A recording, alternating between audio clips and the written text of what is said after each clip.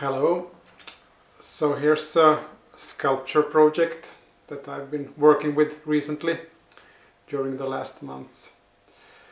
It's pieces for a wind sculpture that will be built with low-tech principles. The turbine in the sculpture is made out of empty oil barrels. 3 pieces.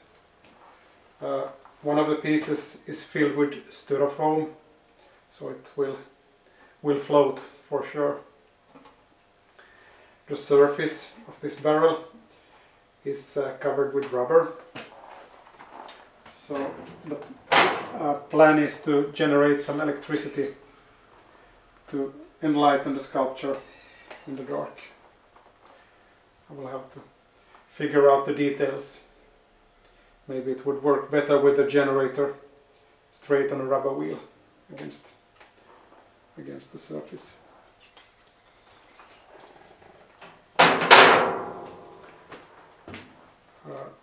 There's a roof for the sculpture that's made out of stainless steel. It will collect rainwater,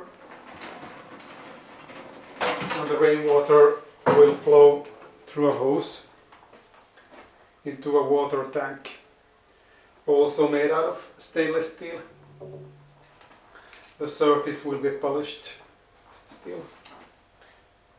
The inner part of the water tank is made of an empty oil barrel, a bigger version. And in between there's some insulation, so the water in the water tank won't freeze straight away. I've been thinking about attaching a heat sink resistor to keep the water some degrees above zero, also in midwinter. I might also attach the solar panel to have a complement energy source in order to light up some LED lights.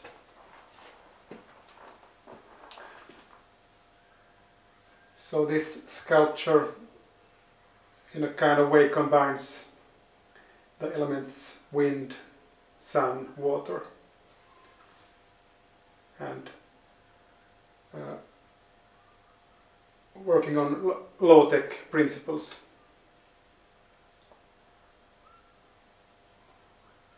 That's about it at this stage.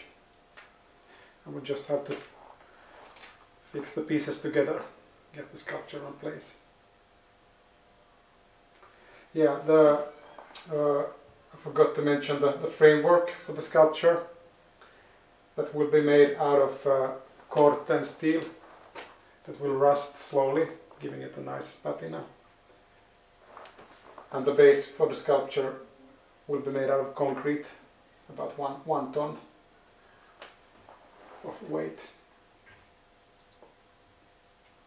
So thanks for watching. I will make another post here on YouTube when I've come further with the project.